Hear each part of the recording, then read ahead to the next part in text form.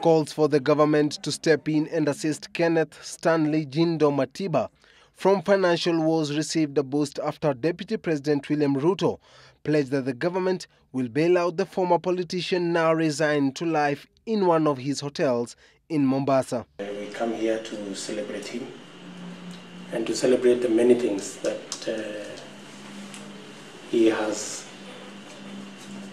nurtured and fathered and helped this country achieve.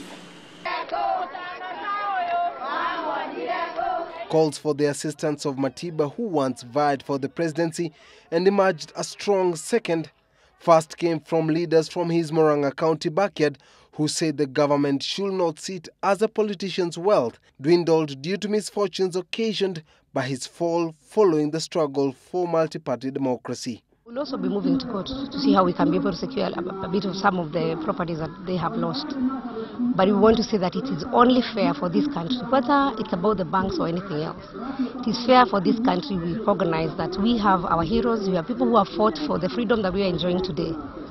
And as a government, it's a shame that our leaders have not thought about that hero. The national government is still working on the issue of heroes, national heroes, whether or not it will have a hero's corner for them, or whether or not that is not going to happen, because that has been discussed since 2003 when President Kibaki became president.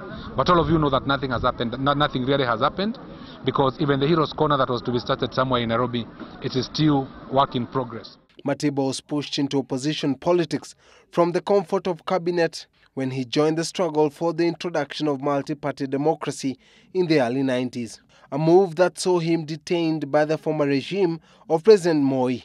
Kenya had been a de jure single-party state for close to a decade before the agitation for multipartyism started in the late 80s.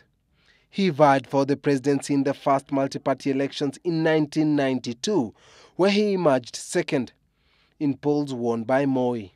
And so when Ruto visited Matiba at his Mombasa hotel, years of toil for the country's democratic gains were visible on Matiba's face. Quiet yet jovial, the former firebrand politician received news of the government's intervention. Edith Matiba, his wife, urging young leaders in the country to serve the country selflessly. Now I'm speaking as a mother to you.